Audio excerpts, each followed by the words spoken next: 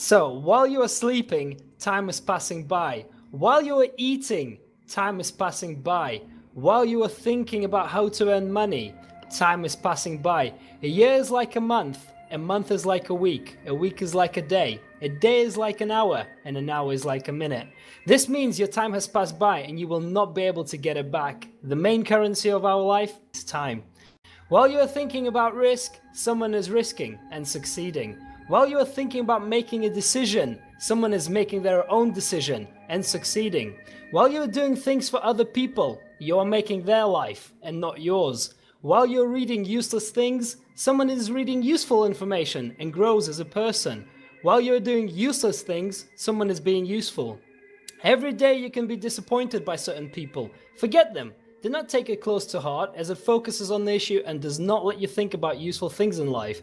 Every day you can have a new problem. Be strong. Every day you can have thoughts about having a lot of money. Do not stop. Do not restrict those thoughts.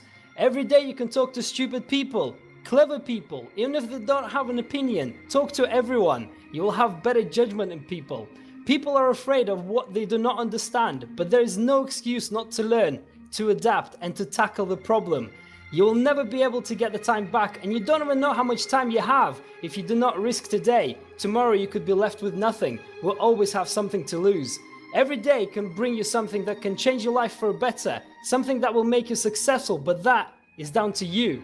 Other people's opinion can sometimes be useful, but do not let these illusions detract you from your path. A person is defined by his actions.